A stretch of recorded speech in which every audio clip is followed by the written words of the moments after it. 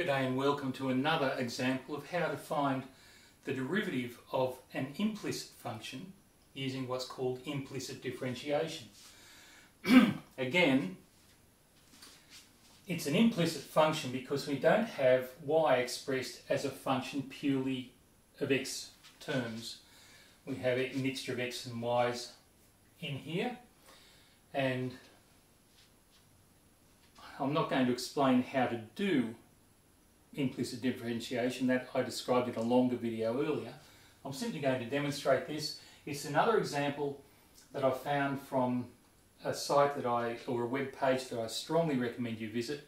I have the link below in the description, but in searching the internet I found a web page produced by Dwayne Kuba from the University of California, Davis, and I was quite impressed with his selection of questions and the fact that the answers are provided, the worked solutions are provided for you as well.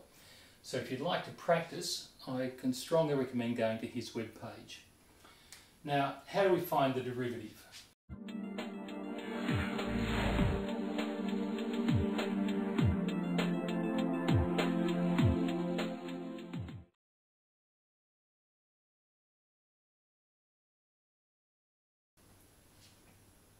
The derivative of y, we're taking the derivative of both sides with respect to x.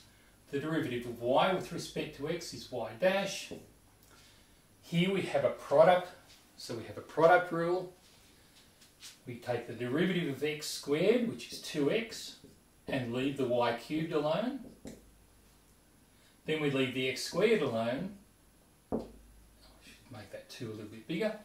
And then we find the derivative of y cubed. Now, the derivative of that power is 3y squared times, and being a chain we now find the derivative of the y inside with respect to x, which is y dash.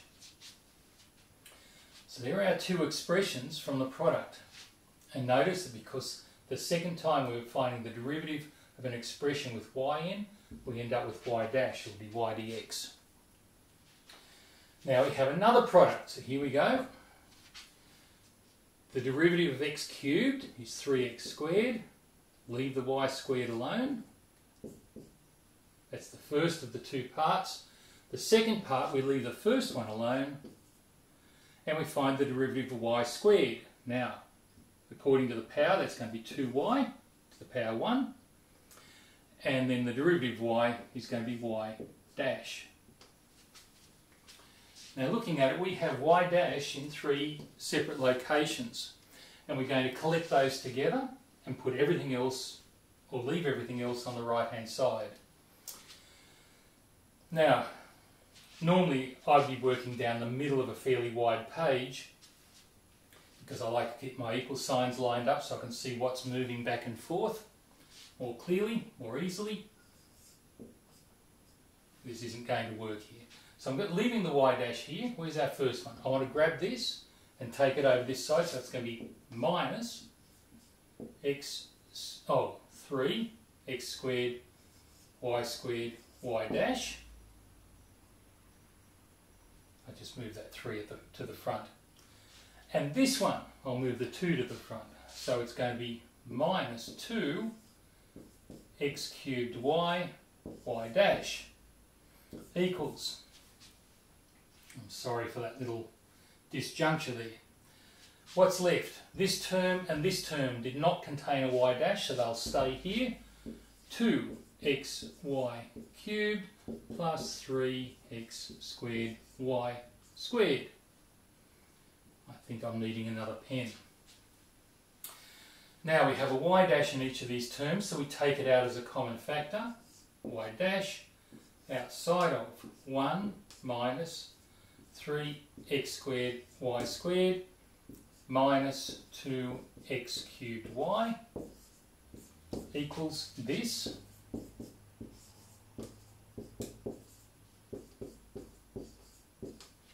That's not looking good at all. Let me just change to another one. Actually, this one might be better. And we now divide both sides by this complete expression, and we get y dash equals, that's a little bit better, this here, 2xy cubed plus 3x²y² over 1 minus 3x²y² minus 2x³ y. What a difficult looking fraction. Now trying to get this written as an explicit function would be difficult because we have a cubic in y, and solving a cubic is not easy. We would end up with a most complicated expression. This is much nicer. It only took us 4 lines of work. A little bit fiddly, but there it is.